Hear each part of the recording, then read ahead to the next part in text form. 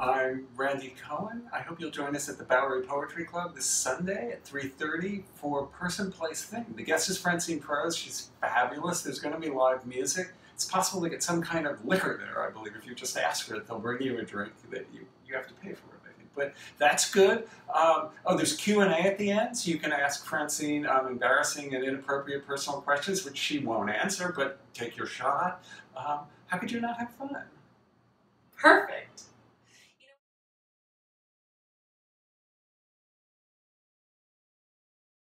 Since then, I've been doing Person, Place, Thing.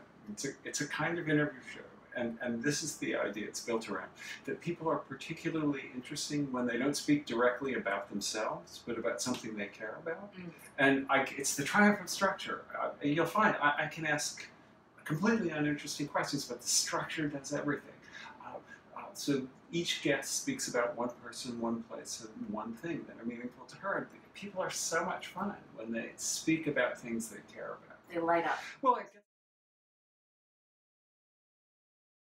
fear and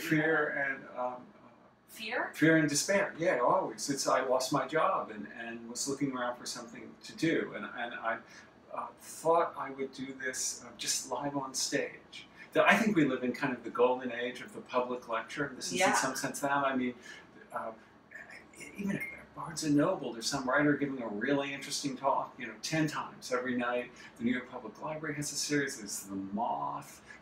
People like getting together, and someone sits there and talks or tells stories. We're so lucky. Yeah. It's so painful. It was this horrible lesson I had to learn to shut up. Tell us the lesson. You're like alluding to it. But no, it's not a spiritual lesson or a moral lesson. It's a lesson in performance, I guess, a lesson in entertainment. So I had to learn to shut up. It does not come naturally. I mean, you've been here for 5 minutes, and I like talking. Yeah. It's very painful to shut up.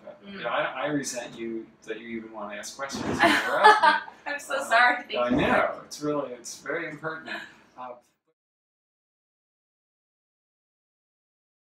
I mean, you hope that in a small and a modest way, it will be transformative in some way, that it will help you see the world afresh. And that, so since the election, I've been at some pains to have progressive voices on the show. So we've had Muslim activists, we've had a lot of environmentalists. The voice is just more important that those voices are heard.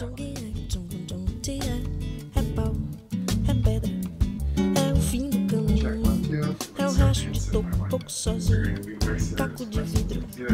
É a vida, é o sol, a noite é a morte, o mar é o anzol. A peroba do campo é o nó da madeira caindo.